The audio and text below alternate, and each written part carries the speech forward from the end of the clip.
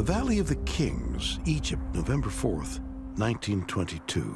A young boy working for a British excavation team, led by archaeologist Howard Carter, is riding his donkey home one night when suddenly the animal's hoof slips into a hole below the sand.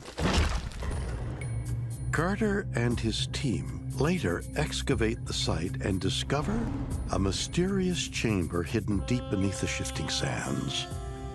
Peering inside, they lay their eyes upon one of the most incredible archaeological finds in history.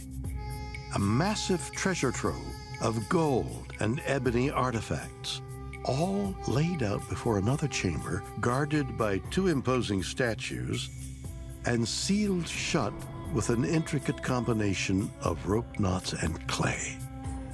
The long-lost tomb of King Tutankhamun. It was absolutely a magnificent discovery. It made headline news all over the world and really sort of captured public imagination at just the right time. Unlike most of the other tombs that had been discovered of the ancient Egyptian pharaohs, King Tut's tomb was untouched. It had not been plundered, it had not been destroyed. And so there's a tremendous wealth of archaeological data, as well as just a stunning display of artifacts.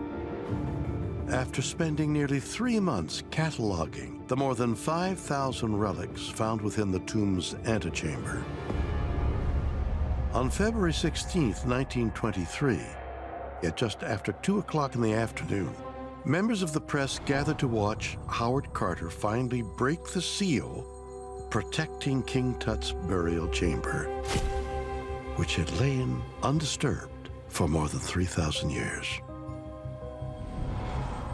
Carter started excavation of the burial chamber within Tutankhamun's tomb, and he found the intact burial of Tutankhamun, which was contained essentially within 9 protective layers. The sarcophagus is very elaborate. It's got gold. It's inlaid with precious stones. And there's several layers of it before you get down to the central layer, which is, of course, the mummy of King Tutankhamun himself. Once Carter began unwrapping the mummy of Tutankhamun and removed the funerary death mask and made his way through the different mummy bandages and the bundle itself, he was able to see the face of Tutankhamun, which hadn't been seen by any living person for nearly 3,500 years. So in a way, the opening of the tomb of Tutankhamun is a kind of a resurrection, because you see, if somebody in Egyptian belief is forgotten, if the name of him is not mentioned, people don't know about him, he's dead. In Egyptian terms, people after the death, they only keep living as long as they are remembered.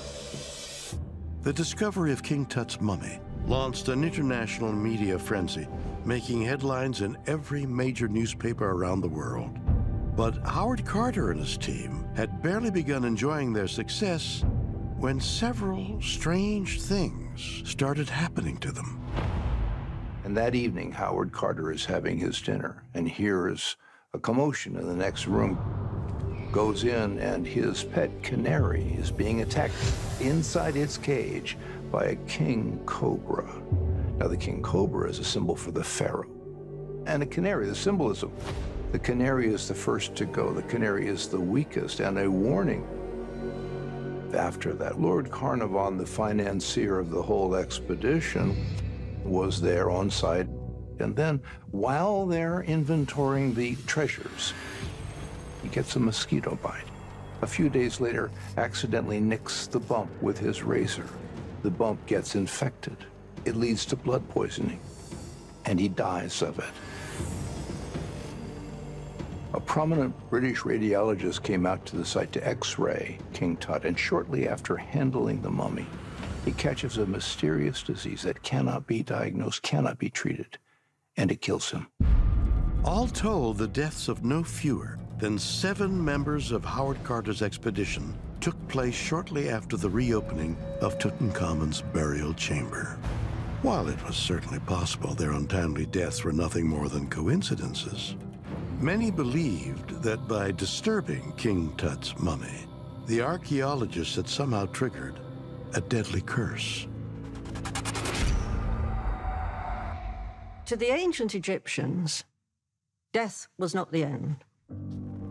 But in order to guarantee yourself eternal life, you actually had to preserve your earthly body for the spirit to be able to function properly. The idea of a mummy curse is to keep those people out of the tombs.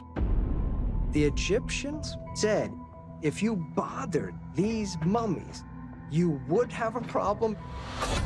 And people who have discovered those tombs actually ended up dying weird ways.